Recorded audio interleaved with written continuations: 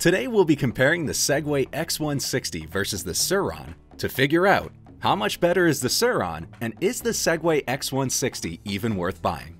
In our last videos, we tested both bikes separately, but this time we'll be putting them side by side to compare the little details including torque, range, riding, app connectivity, and more.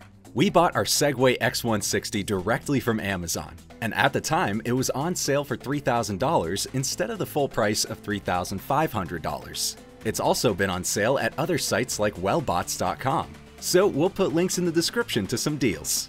Our X160 came with free shipping and shipped in a large box through UPS, and we had to assemble some of the components like the front wheel, handlebar, and brakes.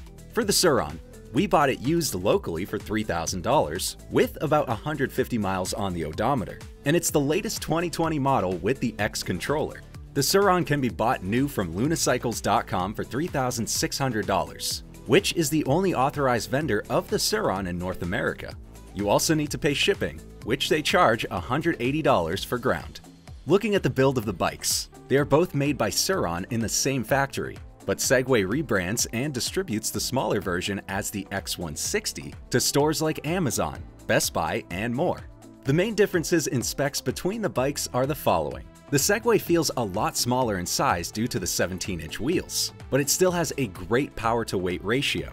And because it has a larger 48-tooth sprocket and smaller wheels, it still has plenty of torque off the line.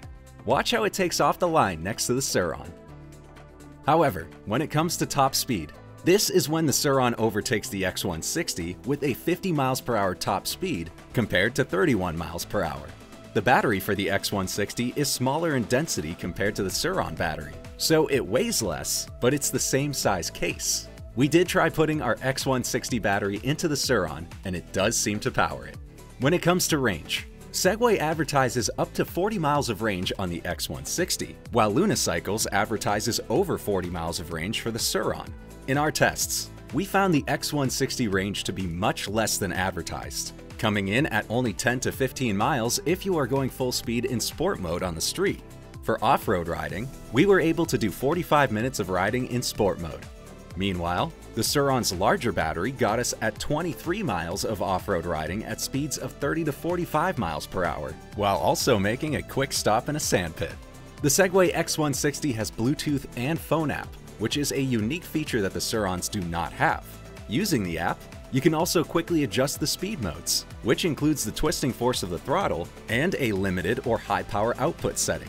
From the main screen, you can also turn on or off regen braking, and you can also track your rides, which uses GPS and calculates total miles, ride time, and max speed. It also saves all your rides and displays a map so you can play back where you rode. While the Sur Ron doesn't have an app or Bluetooth connectivity, it does come with an included dongle that hooks up between the bike harness and the battery in order to program the regen levels. Using the handlebar as a toggle switch, you can change between 3 settings of regen, or you can turn it off completely.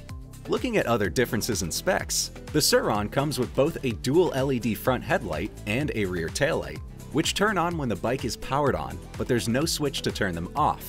Meanwhile, the X160 does not come with lights, but we found that we could easily attach LED bike lights from Surface.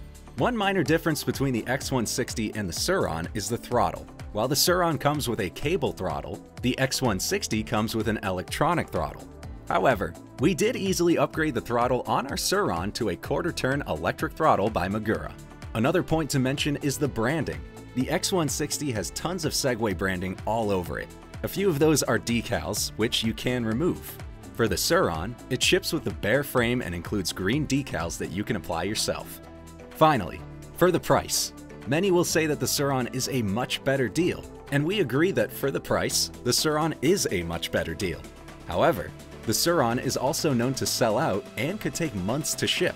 Meanwhile, we were able to get our X160 from Amazon on sale and delivered in just 3 days. With Amazon, you also have a 30-day return window if you don't like it, and you can send it back with free shipping.